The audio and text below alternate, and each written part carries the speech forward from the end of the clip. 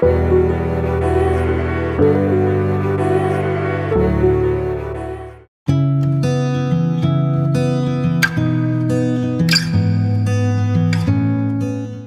this is Michele Knight. This is the astrological update for Cancer for the week starting the 27th of February. Wow, how are you? How was that big old eclipse yesterday or on the 26th? Have you recovered? Are you dealing with that? Did you have a psychic revelation?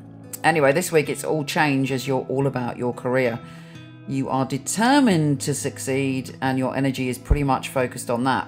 Yes, you do have to find balance between career and family. On the 27th, Mars is in your position of career, make you go, yeah, come on, want to succeed, let's go, go, go. And maybe you got to be careful not to ride roughshod over family members who may be like, come on now, we can expand and we can grow, we can change things, but, you know, there are a few commitments that you have to stick to, but your heart wants freedom to follow your career. Fair enough, just be gentle while doing it. On the 1st, we have the moon, your ruler, in your career place, conjunct Venus, Mars and Uranus. So you are full on about your career.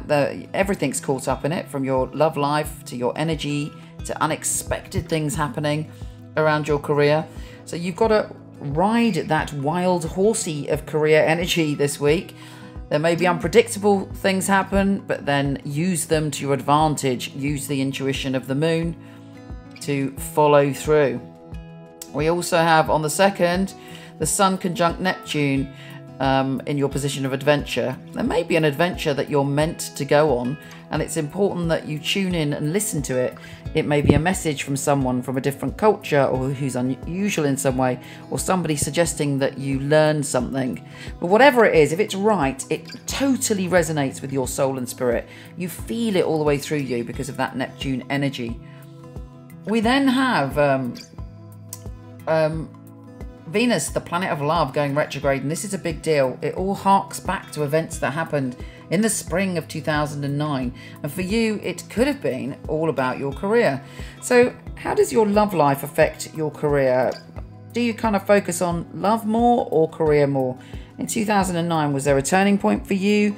Was there a job or a relationship and you gave up one for the other, or you didn't find enough compromise? Whatever it is, that dynamic may come back into play. Or it could be something as simple as someone you worked with back in the day pops up and there's a chemical romantic attraction. Or indeed, actually, there could be a flirtation or attraction at work. Whatever happens, that energy seems to be around you at the moment. But Venus is saying, come on out, you need to sort things out. For you to go forward, you have to go backwards and look at your patterns, particularly when it comes to the balance of love and work and how you manage those things. Now, on the 5th, it's a great day for you to really dig in and lay some foundations career-wise. You're very, very focused as you've got Mars trine Saturn.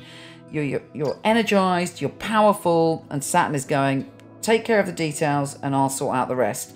You have to be careful about everything you commit to, and you do, but you have the drive to see it through this week. Have a stunning week, take care, and I'll speak to you soon. Thanks for listening, and please, if you haven't yet, it'd be great if you could subscribe, share, like, or comment. Take care, see you next week.